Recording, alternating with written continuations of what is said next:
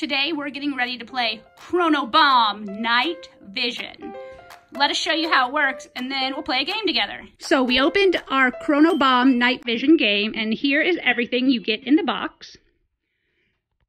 You get the bomb and then you have a sensor. You have a reel and a reel clamp. You also have the sensor clamp. You have 4 standard clamps. And then, very, very important, the UV light goggles. And a set of gear cards, which you can use to make the game more difficult, or you can play without them. The cool thing about this game is that the strings that you use are, you set up to make it imitate a laser field, and then you can play in the light or the dark. So, let me show you how to get set up. The first thing we've got to do is power up the bomb, which does require 3 AAA batteries, 1, 2, 3, that do not come with the game. So make sure you get your batteries ahead of time, and then you'll need a small screwdriver to make this happen.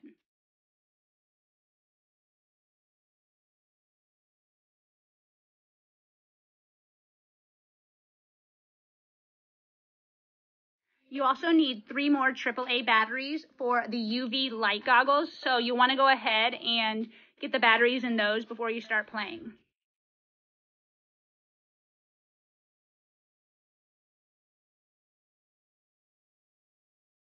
Once you have the batteries and everything, the next part of the setup is to connect the bomb's wire to the sensor. So you'll need these 2 pieces.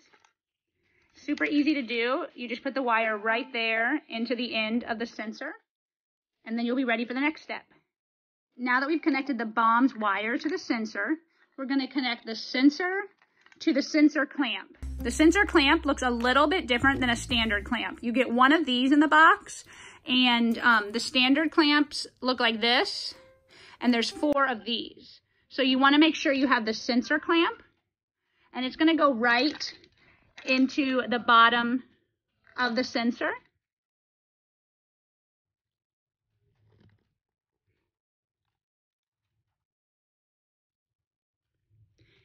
And then you're ready to get started playing. It's time for a little Chrono Bomb Night Vision. So the first thing we have to do is clip the bomb sensor someplace in the room. So you want to clip it on a flat surface, works best, a horizontal surface.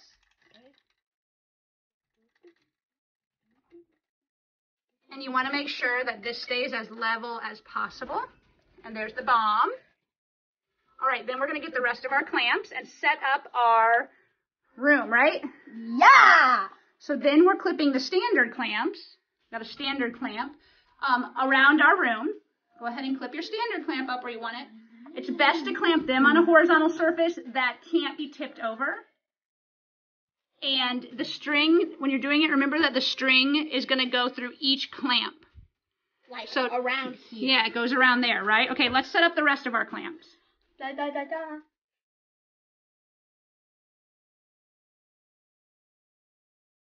Then you're going to take the reel sensor, and this has a little loop on the end, and you're going to bring it over to the bomb sensor and loop it right there. Then you're going to push the button. There's a button on the bottom. You're going to push that button, and you're going to start taking the string all around the room to your other clamps.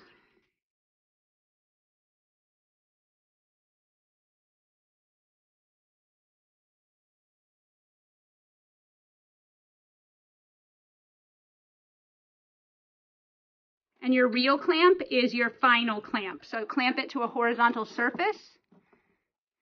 And then you're finished setting up.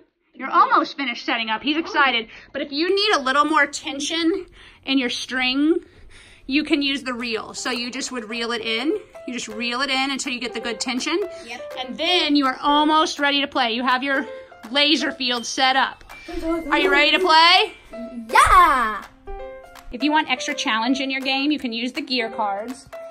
You would just place different gear cards along the laser field.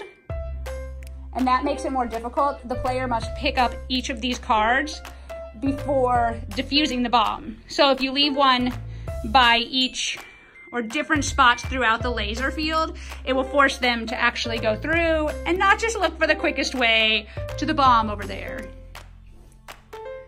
Before you start playing, there's a few things you want to check.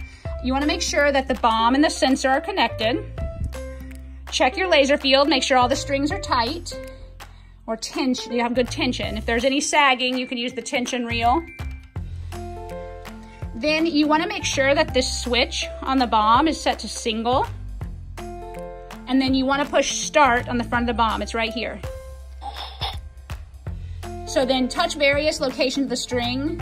Let's see, touch the string.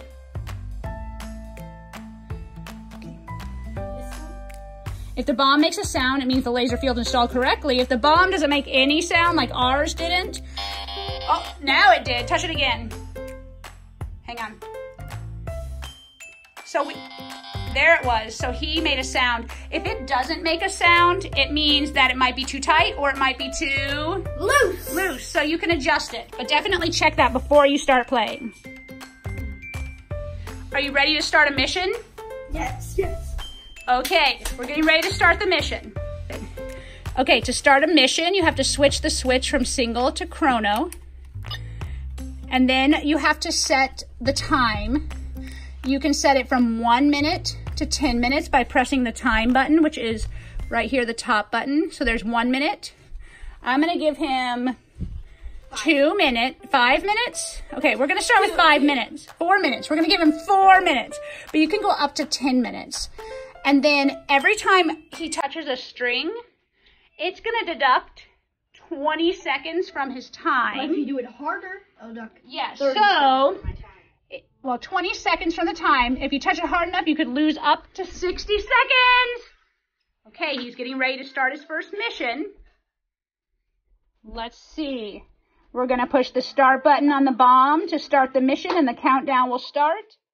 He's gonna go through the field, picking up all his gear cards and making it to the end to defuse the bomb. Are you ready? All right, we're gonna push the start button. All right, let's see. He's getting his first gear card. Oh. Where's it going? Number 2's over there, I think.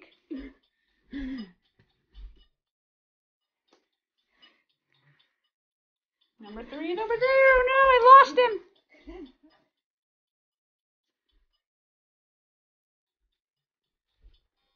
Uh-oh.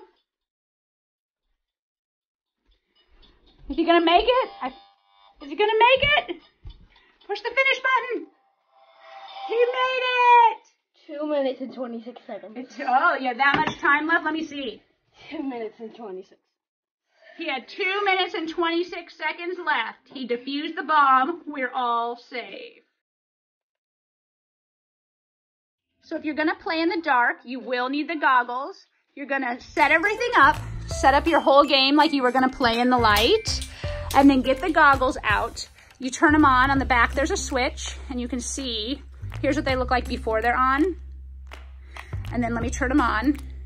And then here now, once they're turned on.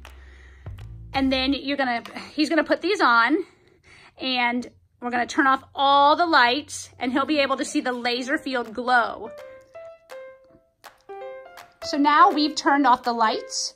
We have our UV light goggles turned on. And when we turn them around, you can see that it will light up the strings in our playing field. It actually lights up our blind too. So he has a little bit of a hint. But now he'll be able, let's see, now he'll be able to go through in the dark. Maybe I should give him some extra time. The gear cards also are glow and are illuminated when you're wearing the goggles. So it's a fun extra challenge. You do need to be in a room that's pretty dark. See how dark, well, you can't see much of anything. If there's light streaming in, these will not work well. So a dark room is your best bet. One more great thing about the goggles is that you can adjust the size. So that means pretty much everyone can play. So he's got the UV light goggles on. We're gonna switch them on. All right, look at me. Okay, he's going to get in position. We're going to turn off the lights. I'm going to get in position and we're going to play glow in the dark in the night. Are you ready? Yeah. Are you ready for some night vision? All right, we're going to turn the light off and then I'm going to set the bomb. There he is. All right, we set the bomb in the same way. I'm going to push start and then we're going to watch him play. All right.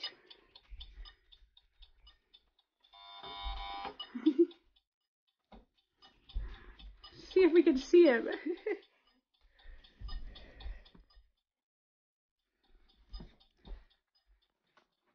Oh, where is he?